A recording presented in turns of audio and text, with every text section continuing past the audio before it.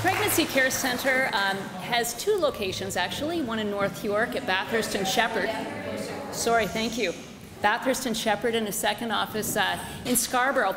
And we've had 25 years of serving individuals that are facing unexpected pregnancies. The organization started as a response to some of the first freestanding abortion clinics here in Toronto, as a compassionate response to women that felt that they were feeling alone and unsupported in their pregnancies. And a group of individuals that were motivated out of the Christian faith came together wanted to provide that support, that wraparound assistance that we've been talking about and hearing about today. So over 25 years, there's been about 4,000 women that have given us the privilege of sharing with them in their life journey and dealing with the issues facing an unexpected pregnancy.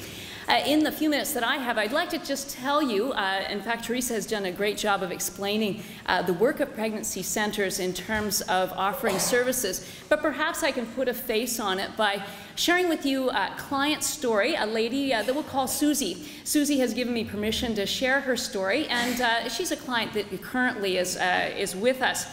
She actually was a woman that saw our sign in the Shepherd Plaza, which was unusual because the majority of our clients today come from internet search, or 50% of them come from referrals from other agencies. But Susie came in with her boyfriend, and they wanted to talk. They wanted to talk about some of their options. They wanted to hear a little bit more about abortion procedures. They wanted to have she wanted to have a pregnancy test done. So in the pregnancy test, it did show test positive, and calculated that it was about 9 weeks since her last menstrual period. And then as we talked, it was mainly me listening to her, listening to what some of the issues were related to her unexpected pregnancy.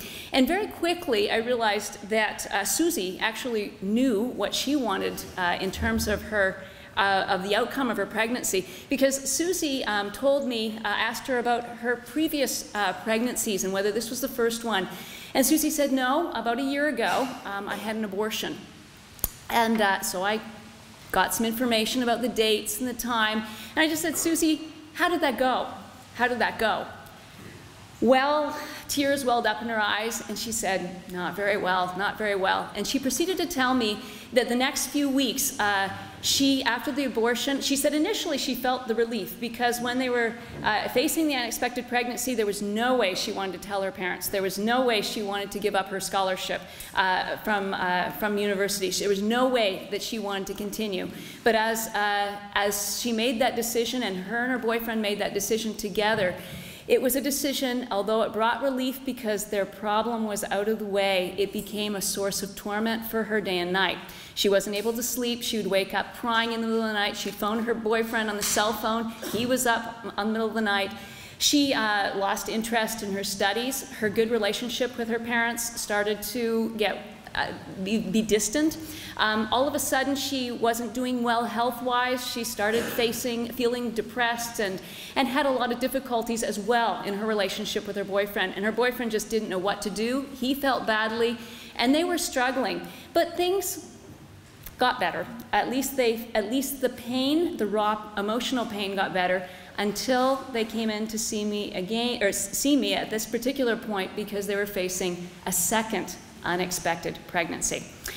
It was further complicated because Susie is a daughter of newcomer parents to Canada, and they had so many hopes and dreams for her. She's a bright young woman with scholarship. They were hoping that she was going to do well and just be able to not only provide for her immediate family here, but send funding back home to the home country. And Susie had always been the exemplary girl. She had always done everything right. She had always been the child that her parents looked up to, and she did not want to disappoint them. She was a woman that identified herself with the Christian faith, and she didn't want to shame her parents by recognizing that she'd been involved in sexual activity. For her, she felt was wrong. And so she was struggling with all those issues.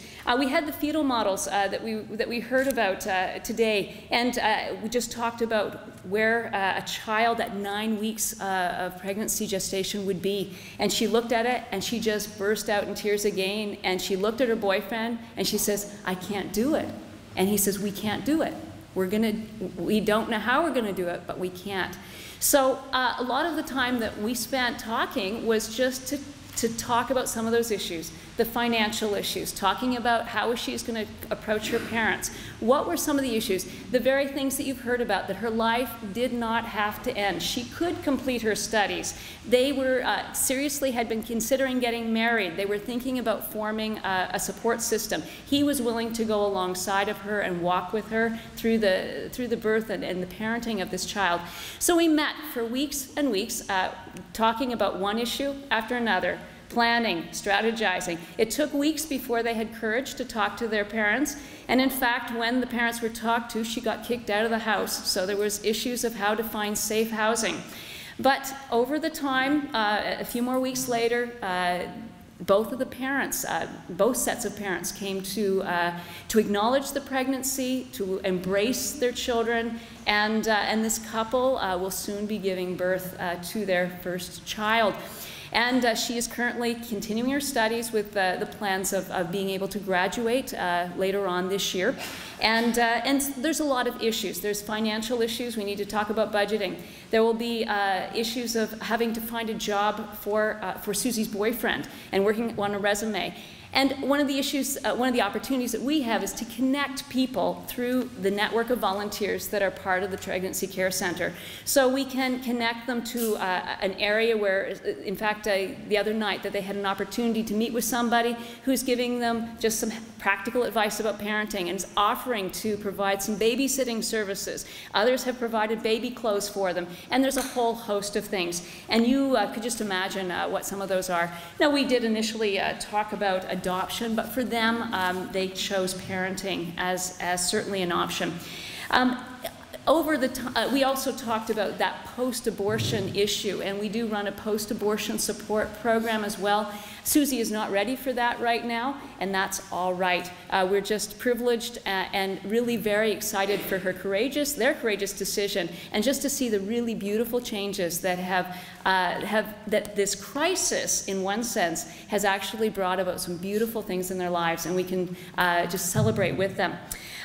Some of the common denominators of the individuals that come to see us: alone, alone, alone. For our 25th celebration, we called back some of the past clients that have received support from us. And they all had a little bit of an interview with a video camera. And even though they'd never met each other, they come from various ethnic backgrounds, all different ages. They all said, "I felt so alone. I felt so alone. I felt so alone. I felt so overwhelmed." And you would have thought that we gave them the script when we asked them to tell us how they felt when they first came into the center, but they all repeated that. And they all felt isolated from true support networks. They really doubted that their family, their friends, their church, their community ties would offer them any meaningful help. And they didn't really feel that the people wanted to listen to them and really find out what their heart's desire was. And oftentimes those very first reactions from the people close to them had just such a significant impact on them. So if their mother responded and said, "You've got to get an abortion, you're too young," or if their boyfriend said, "You can do what you want, it's your choice, but don't count on me for support," those are the very things that, that had a very deep and emotional impact. Some of the other things that we've also heard about today is the anxiety and the fear and the shock and the surprise. And so they're definitely in a mode of not sleeping, they're in a mode of not eating, they're in a mode of not worrying and not necessarily thinking as clearly as they otherwise would, and a strong sense that they had to make a pressured decision about abortion very quickly. One of the things we found very helpful is trying to help people sort out what they would do if their circumstances were different, or just helping them realize that they've got some time and they don't need to make a rushed decision, and to make a decision that they really believe will be consistent with their own values.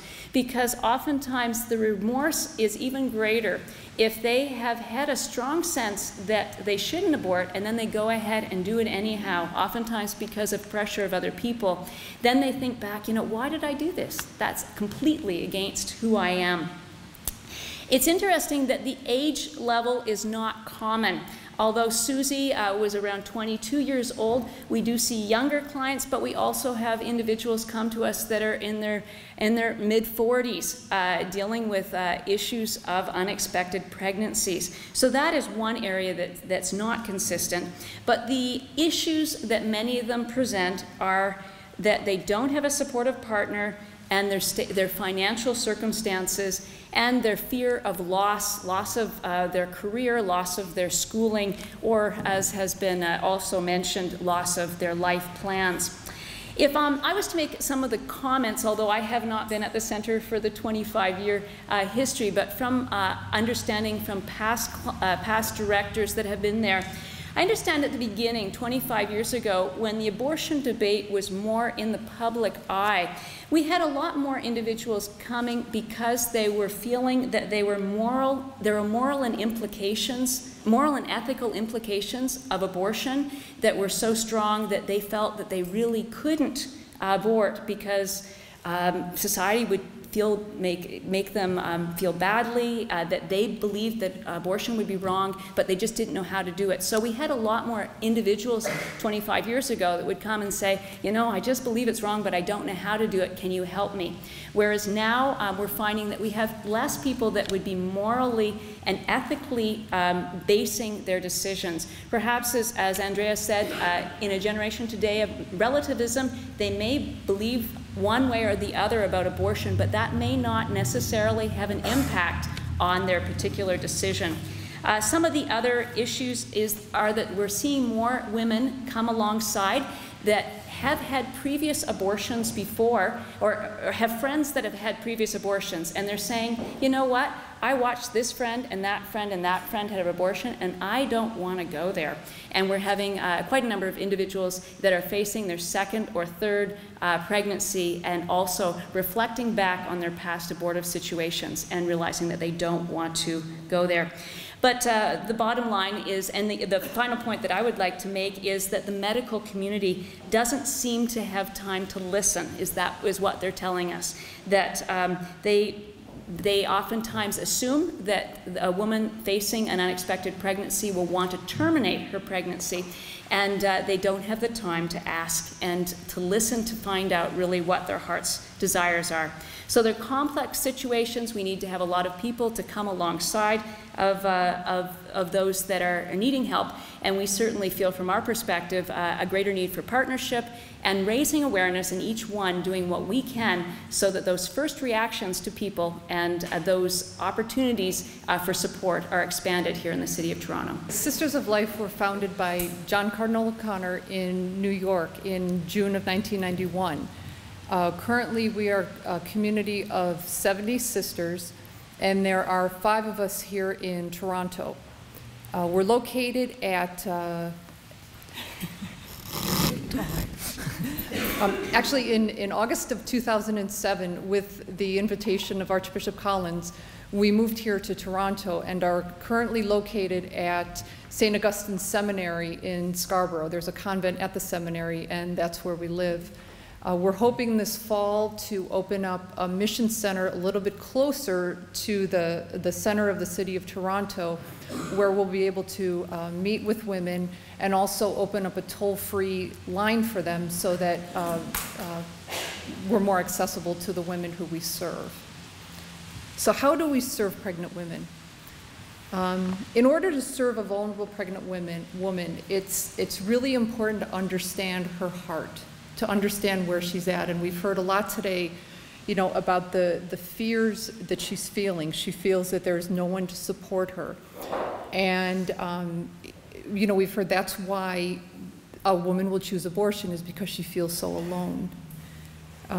Those that she trusts the most have abandoned her, her family, the father of the child, and her friends. And so this is really the time when she needs support the most. So how do we provide that support for her? We provide support through our network of coworkers. Our coworkers are a network of the faithful laity based in local parish communities. About 2 times a month, we go out and we speak at the end of Mass, and we explain to the parishioners the work we do.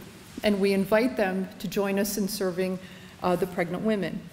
And our coworkers will see the Sisters of Life as a bridge that connects them to do good for those who are in need. They are able to share their gifts with pregnant women in need, whatever those gifts may be. And most importantly, they're able to offer hope for a pregnant woman. So what are the different roles of a coworker?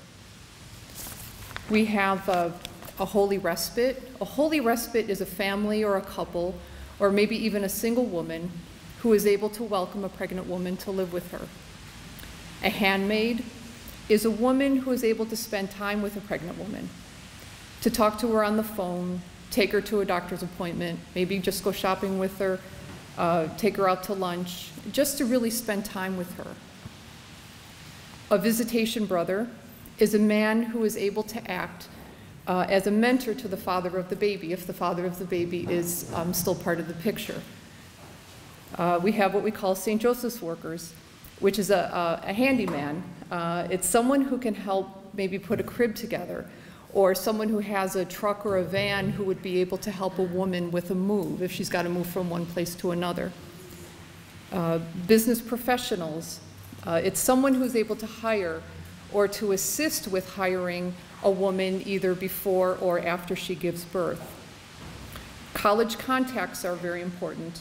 A person who works in the administration of a college or university who is able to help a woman with a transfer.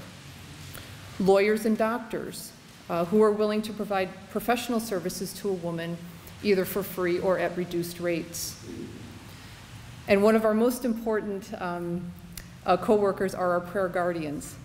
And these are people who are able to commit to praying for a woman, especially during her pregnancy. And so what we'll do is when a woman comes to us, we will email a prayer request to the prayer guardians. And we will always assign like a pseudonym to the woman in order to protect her privacy. We also have what we call visitation coordinators, who is someone in a parish or local, in the local community who knows the people and knows the resources within the parish and is able to make those connections and make them happen quickly. And then we also have all good things providers, which are individuals or groups who can provide like gift cards for maternity clothes or baby items or food. And we also brought our brochures which explain the coworker program in a little bit more detail. Once a year, we conduct a general coworker training session. And we invite those who have signed up to be coworkers to spend a day with us. And we'll go over, we share with them things that will help them work more easily with the pregnant women that we serve. And these sessions will include a segment on basic interpersonal communication skills, which will help the coworkers confidently talk to a pregnant woman one-on-one. And then several times a year, we conduct smaller, more specialized coworker trainings, which will build on the general coworker training session that we have once a year. We'll remain in regular contact with the woman and with her coworkers throughout her pregnancy. And obviously, questions come up, and so we're available to assist the coworkers as necessary. So just to kind of summarize, it's really important to walk with a pregnant woman and to feel her pain. Sharing resources or just giving her material things is not enough. It's important, but it's not enough. She needs the heart and the love of another. When she knows that someone delights in her, then she can delight in her child. She'll believe in herself because someone believes in her. So I just want to end by telling you the story of a pregnant woman that we have the privilege of serving with one of our coworkers, and I'll call her Kateri, which is not her real name. When Kateri became pregnant, her parents and the father of her baby pressured her to have an abortion. She went to the clinic, but she knew in her heart that it was not the right thing to do. She left the clinic without having the abortion. She contacted us by email through our website.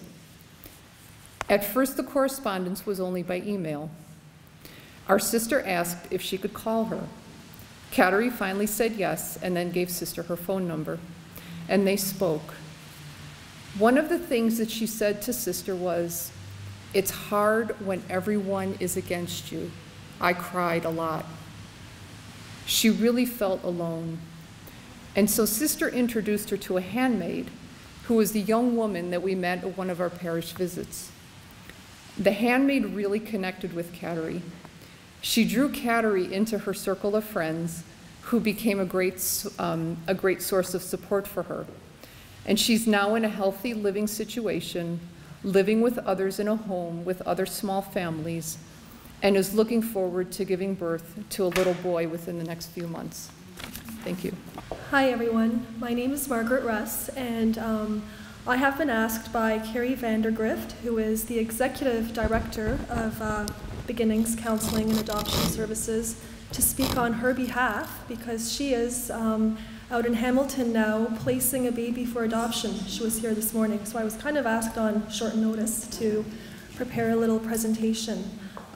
So I am an adoption practitioner as well as an infertility counselor, and then I also work with Beginnings, and I do some of the birth parent counseling for them in the GTA.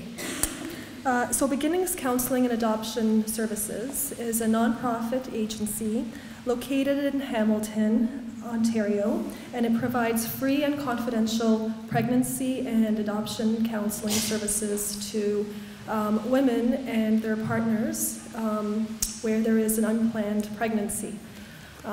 We have been around for 24 years. We're entering our 25th year, and we have satellite offices in Cobourg, Guelph, and in one more place, and in Woodstock. And we service pretty much all women across Ontario, and we have birth parent counselors that are available to drive anywhere in Ontario.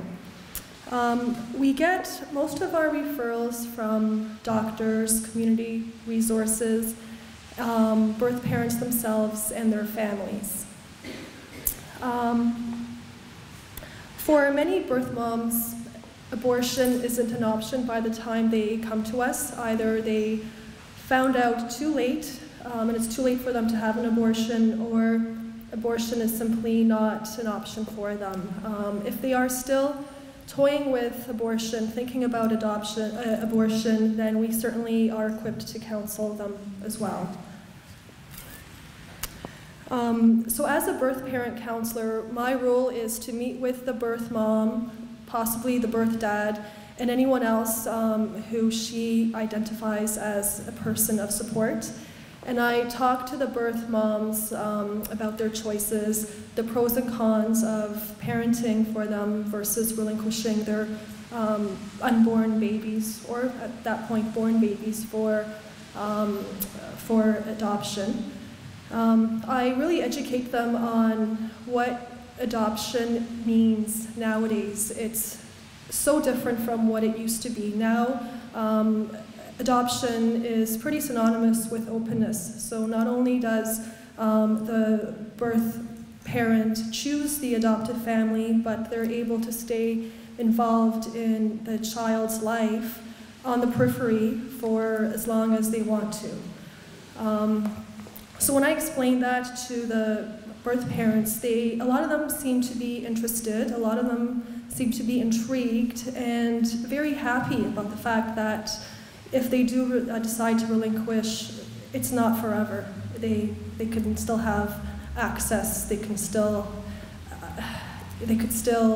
have some sort of a connection with the child and the child's new family. So sometimes I'll see the birth mother just a couple of times. I'll go over all the options. We'll work on some exercises in terms of finances, whether or not she has the supports. And then at that point, she'll decide that she wants to parent, and that's fine. And we'll still stay involved with her for as long as she needs to be connected with us. Other times, they decide that they do want to go ahead with an adoption plan. And when that happens, we start preparing a social and medical history. So we gather as much information as we can on who she is and who her extended family is and what their medical background is, et cetera, et cetera. Some of the birth moms don't know who the birth father is, or they identify a couple birth dads, or they know who the birth dad is, but they don't want to tell us. So we really have to finesse our way around that, because it's really important that we try to collect as complete of a social and medical history on the birth dad as we can. After we collect the history, we're able then to start presenting the birth parents, birth mom or birth parents, with prospective adoptive couples. So what we do is we ask the birth parents what they would ideally like to see in an adoptive family, whether or not it's, certain cultural background or socioeconomic background or whatever it is. And then we pick based on the profiles and home studies that we have back at Beginnings. Then, as a birth parent counselor, I will go over the profiles and the home studies with the birth parents. They'll choose a family, they'll meet the family. If all goes well, then they'll start, the two families will start talking about a birth plan. If the baby is not born yet, then usually the adoptive families will go to the hospital and will see the baby at the hospital. We certainly do encourage the birth mom and the birth parents to spend a lot of time at the hospital with the baby, holding it, naming it, really saying goodbye to it as well. If the baby is already born and we don't have a family chosen, the baby sometimes will go into like a special foster home, where we call them safe homes. And once a family is identified and the placement is approved by the ministry, then the baby goes to the adoptive family. I think really what Carrie wanted me to stress the most is that adoption is a viable option for these women who experience unplanned pregnancies.